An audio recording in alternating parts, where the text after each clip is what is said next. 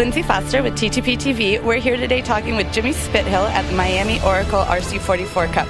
Thanks so much for being here today with us, Jimmy. No worries, good to be here. So we just want to talk with you a little bit about the last America's Cup. There's an opinion out there that the technology and the wing sail are what won the America's Cup, and it had less to do with your sailing ability. How would you respond to that? I think if you look at any America's Cup victory, the fastest boat has always won. But I think getting that boat to the stage of being the fastest boat is really where the sailing team comes into play, and it's that collaboration with the designers and the engineers. You know, really by the time you get to the race, the majority of the work has been done. And, you know, as a sailors, you have to get around the track, and in a boat like that, you have to get around the track without tipping it over. Right. So you've been doing a lot more racing in monohulls, the RC44s. You just did the Louis Vuitton trophy, I believe, and doing fairly well with those, so disproving them. Which do you prefer racing, mono or multi-hulls? I kind of like both of them. I think that's the beauty of our sport. There's so many different disciplines you can be involved in, whether it be ocean racing or America's Cup, Olympics, you know, one design. And there's not many sports that have that amount of variety.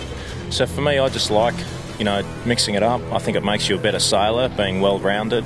And my goal's always been to be successful in a few different parts of the sport, not just specialise in one you know, sort of part of it. So I enjoy all of it.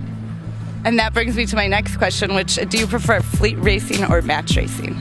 Well, I'd probably say I was really brought up in match racing, and I really enjoyed that because everyone got the same boats. So it really came down to the sailing team rather than, you know, potentially an arms race.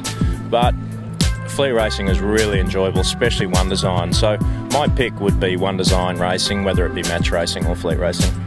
Let's talk a little bit about how you got started. You know, to be the youngest guy to ever win the America's Cup. Where'd you get going in the sailing? Yeah, it was really by luck. I was at a yachting awards in Australia, and I was winning the youth award, and a guy by the name of Sid Fisher was picking up the ocean racing award, and I just went up to him afterwards and said, hey, I'd love to come and try some ocean racing. You know, and his boats were all called ragamuffins, and anyway, so he said, hey, come down this Saturday. So I came down, steered the boat, we won the race, and next thing you know, that led to a long sort of relationship with Sid. What was the tipping point in your career when you realized it was just not just racing for fun, but you were going to be a professional sailor and do it for the rest of your life?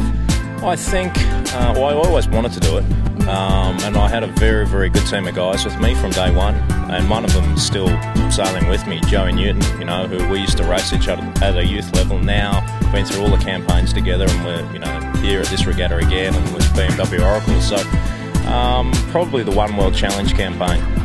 That was the real stepping stone where, you know, we had to step up, and me personally to you know, in the racing.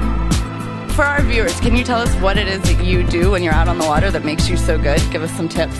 Just stay out of trouble. All right. Thank you so much, Jimmy. It was great talking with you today. For T2P TV, I'm Lindsay Foster. Thanks for watching.